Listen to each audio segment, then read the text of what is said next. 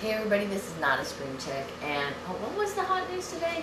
Oh, well here's the hot news on this one is, okay, there are reasons to put your hair up.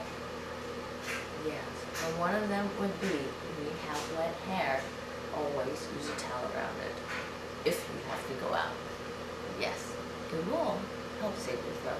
Well, for now, we're going to bring Oldecam on with comments on the headlines of today. And it's all over for the Republicans. Well, if you can believe what they're saying this morning, the whole nation is turning against the Republicans. They have no chance of winning office again. The party is finished because of all of the things that they have done wrong. The only problem is, as of the polls, let's see, they said the shutdown was 17 days. It is now day 26 into the Obama website.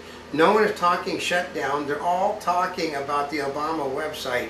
And they said that when it is all done and over, no one is going to remember the shutdown. All they're going to remember is the big debacle and the President of the United States. Oh, I love this one last night. So is it all a red herring then? Yeah. President last night said they're now defending the President. Well, it wasn't the President of the United States' fault that people can't keep their lawyers, can't keep their doctors, they can't keep their health care plan. It's bad insurance companies. And the only way we're going to stop bad insurance companies is a single payer plan, which is what this has always been aimed at. The problem is he didn't realize that people weren't going to go for single payer plans, except the people who pay nothing. And the fact that the reason why they're not giving you any figures, how many, I lived in Oregon. Well, we have more than zero, but not more than one that has signed up. But we do have 32,000 people that have signed up for Medicare. Oh, well, just so you know, Obamacare is more popular than ever according to all the polls. They know that I heard a person last night, they said, what was it, Ann Coulter told the people at Fox, you can take those figures and jam it up your you know what. He said to Bill O'Reilly, do you honestly believe that people are cheering Obamacare and that it is now 10% more popular than the people that dislike it because of all of the great things that they can get from it? Mm-hmm. And he said he did find something. He said, I can tell you, have your staff bring out the thing and you'll read at the bottom that is skewed heavily toward Democrats because they are the ones that are the most adversely affected by the system. So they're sampling Democrats as many as a quarter times more than the other people. And guess what? If you were, say you were 10% down on because of your side not liking it, and all of a sudden you get 20% to 15% more of your people surveyed, you're going to be 15% higher than you were before, which is almost exactly the amount of people that are approving of Obamacare. And Mexico ruling party ready to back higher junk food tax lawmaker. Yeah, because the guy is a fruitcake. Which guy? The head of the president of Mexico is going to tell the Latins that they're going to have to stop eating junk food or they're going to pay for it. Well, it is not going to, basically his career is coming to a flat end. When you mess with the Mexican food, you are basically... What's he doing? Taking a page from Obama, who tries to mess with our food continually? He's got a wife that is. He's got a wife that he's totally terrified of, like the President of the United States, and she has decided that the country needs to get in. Get in shape. Here's the trick: is they have the Latins from Spain and the Latins from the Indian population in South America. They tend to be overly heavy and eat everything wrong, while the ones from Spain are the tall, blonde, blue-eyed, light-skinned ones. That's how it works, folks. Analysis: Obama's aversion to Mideast conflicts fuels backlash from allies. Yeah, well, he doesn't want to have, he's done everything to piss off the whole world.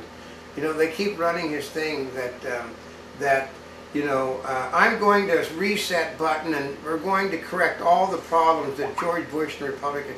We were very popular among everybody in the world when Bush was in charge. We were popular when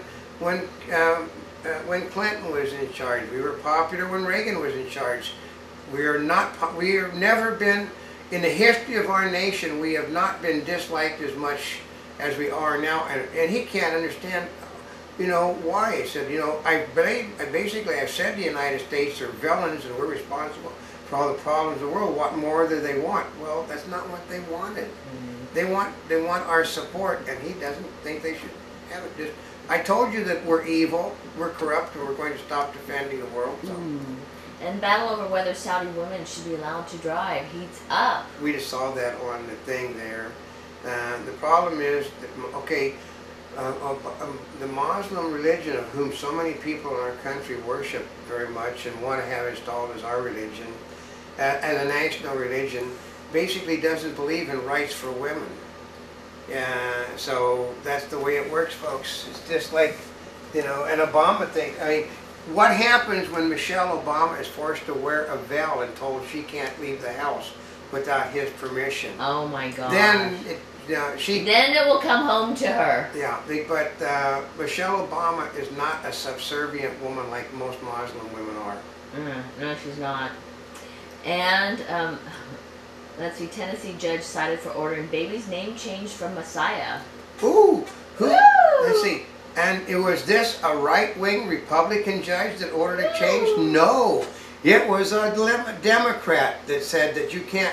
Democrats have this idea you cannot name people.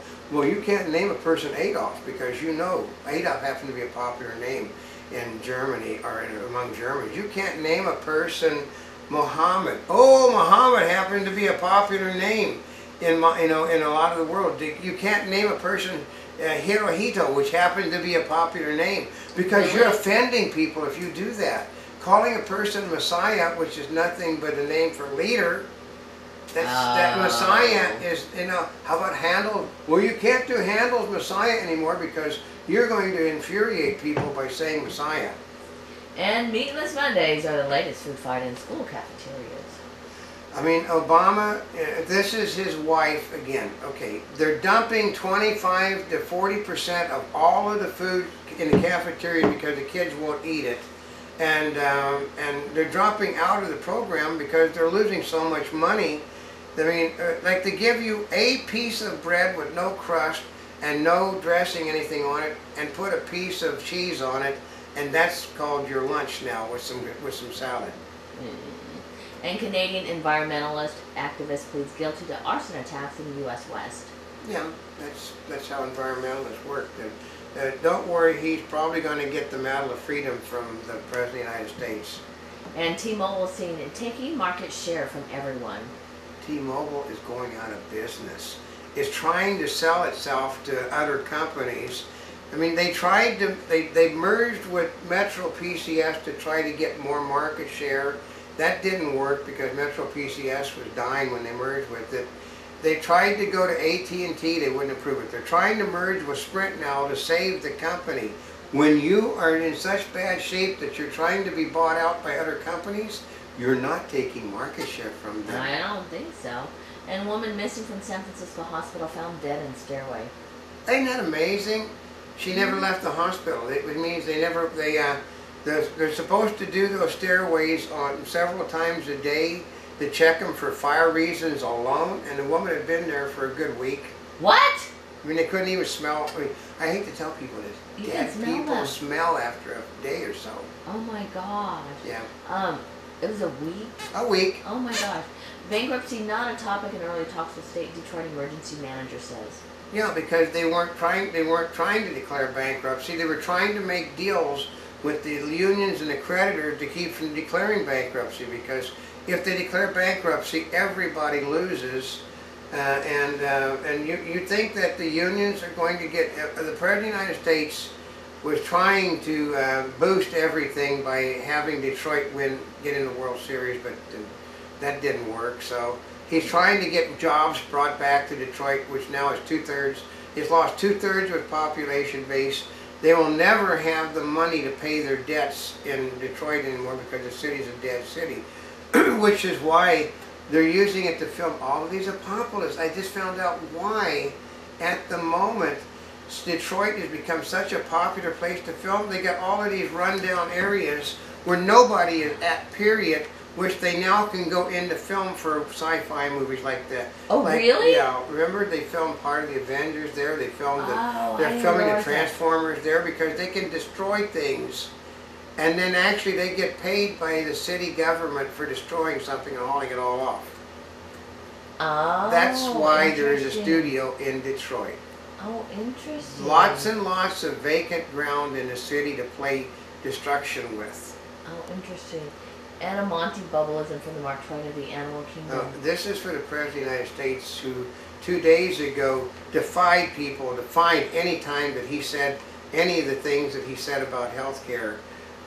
They said within minutes they had posted tens of thousands of his statements that people had taken cell phone videos, they'd taken other things, they were using news things where he said exactly that he said he never said.